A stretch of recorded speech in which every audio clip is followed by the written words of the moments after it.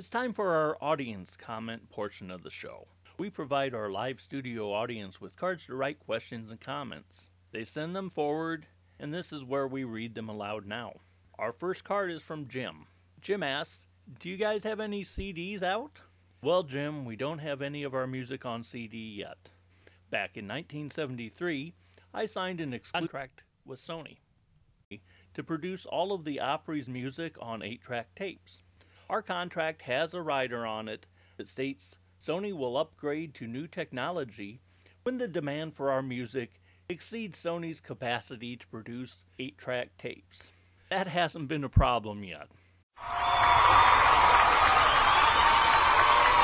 Although the 8-track tapes have been a blessing in a couple of ways, being practically the only source for current 8-track tapes, we are popular with antique car shows and museums. And bootlegging hasn't been a real problem either. When you find our music in the bargain bin at the dollar store, you can be pretty sure it's the real deal. Next card is from Jesse. Jesse writes, love the show.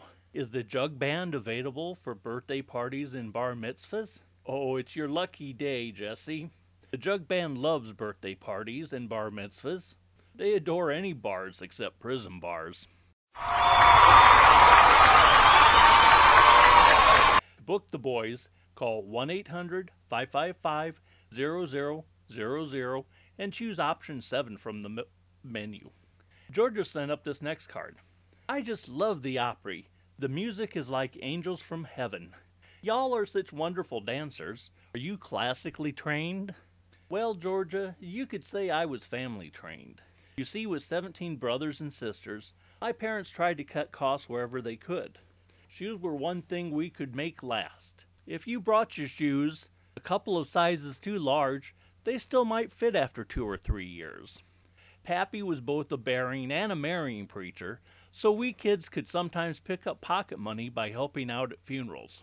This meant we had to wear our shoes. The rest of the time we went barefoot. So we'd just stuff newspapers into the toes until we grew into our shoes. We sort of developed a kind of hippity-hop type of gait when we were carrying things just to keep our shoes on.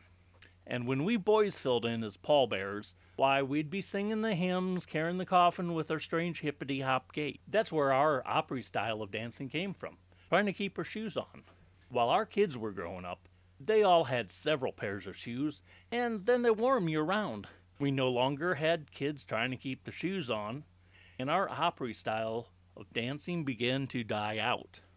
So 20 years ago, me and some of the other Opry performers started a school to preserve our heritage. Dance Like an Opry Star Academy has been training Opry-style dancing to thousands of artists in the past 20 years. Mr. Director, do we have any video of the Academy? We do. Okay, folks. We do have a video of me teaching a class at the summer school camp last year. Let's roll the video.